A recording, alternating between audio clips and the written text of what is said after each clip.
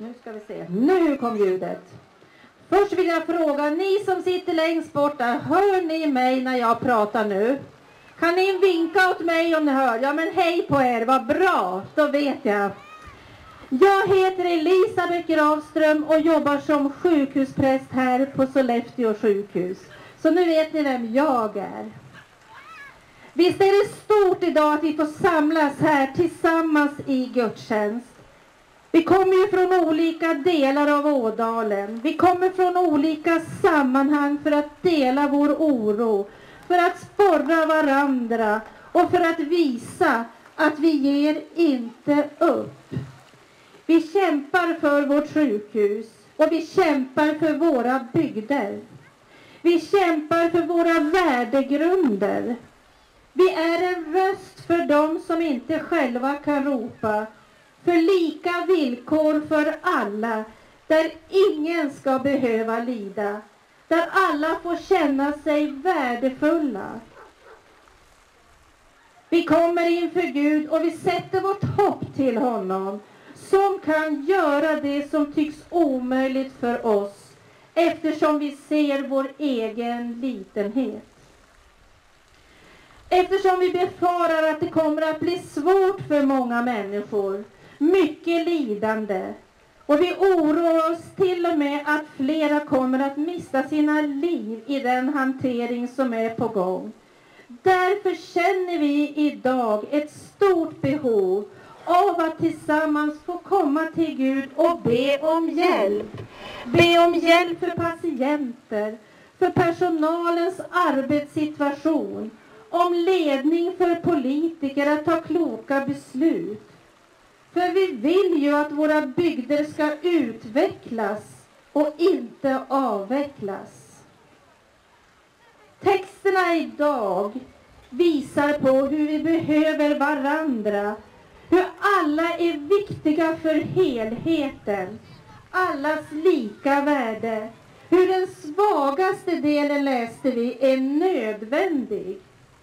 Och hur allt vi gör, säger, är och har är till helhetens bästa. Det är den kristna människosynen och Guds tanke med oss alla. Och Jesus uppmanar, hörde vi oss i texten, att älska Gud av hela vårt hjärta, förstånd och själ och vår nästa som oss själva. Vi får också följa i vår text idag hur Jesus identifierar sig med den som lider. Han sa, jag var hungrig och ni gav mig att äta. Jag var törstig och ni gav mig att dricka. Och så vidare. Och så sa han så här på slutet av texten. Vad ni har gjort mot en av mina minsta, ja det har ni gjort mot mig. Texterna idag talar alltså om att ingen är för mer än någon annan. Vi behöver Gud och varandra och är viktiga för varandra. Och allas vår uppgift är alltså att hjälpas åt. Se till att underlätta för varandra så att vi var och en kommer till vår rätt. Vi hörde ju texten, alla kan ju inte vara fötter. Alla kan ju inte vara öga. Alla har vi en varsin uppgift och är viktiga i den uppgiften. Alla bär vi på många frågor idag. En fråga man kan ställa sig är vad är det som händer? Och vart är vi på väg i vår värld, i vårt land och i vårt Västernorrland? När det finns de som tänker mer på sig själva än på andra. När girigheten och egoismen får ta över hand. Och när vi tappar omsorgen om varandra. När beslut fattas som får allvarliga konsekvenser för den enskilde och för hela bygder. När vi tycker att det är helt okej att klyftorna växer. Vissa ska få sämre vård än andra och så vidare och så vidare. Det är inte Guds tanke med oss. Han vill gott för oss alla. Och genom Jesus så har han visat oss en väg. Den sanna kärlekens väg som vill det bästa för alla och som inte bara söker sitt. Det är vi människor idag som är Jesu händer och fötter här på jorden. Det måste vi komma ihåg. Därför får vi som Kristi kyrka här på jorden aldrig sluta att stå upp på det svaga sida. Vi måste fortsätta vara en röst för den som inte själv kan ropa. Det är att gå i Jesu efterföljelse. Många är det som genom tiderna varit röster för svaga och utsatta. Mandela, Martin Luther King, Franciscus, Moder Teresa. Ja, listan kan göras lång. Och det finns även många andra som har verkat och verkar idag i det tysta. Inte alltid i medgång. Många gånger ska vi veta i motgång. Men kärleken till nästan och Gud vid sin sida och bönen har varit och är drivkraften.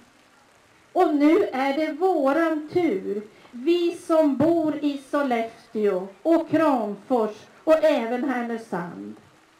Och jag vill tro att när vi kämpar för det goda, för allas bästa, då finns Gud alltid med oss. Och jag vill tro att det är han som ger oss kraft att kämpa vidare trots motgångar och som leder oss bara vi är lyhörda. Bönen inte att ringakta.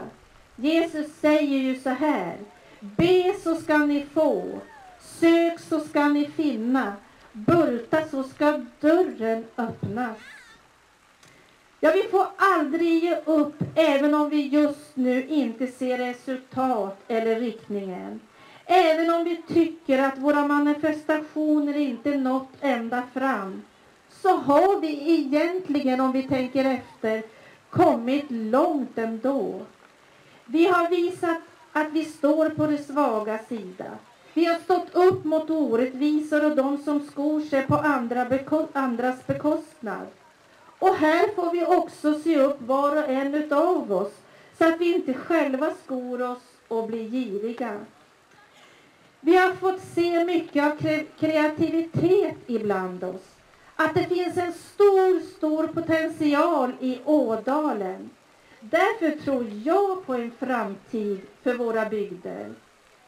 Vi har fått sett hur vi från olika håll gått samman. Företag, organisationer av olika slag, kyrkorna, befolkningen, många från olika politiska partier, ja med flera, för att kämpa för våra bygder och för likvärdig vård. Tillsammans med varandra och Gud inte att förglömma kommer vi att nå höga mål om vi går ödmjukhetens och den sanna kärlekens väg. Kampen den går vidare. Vi har bara börjat. Amen.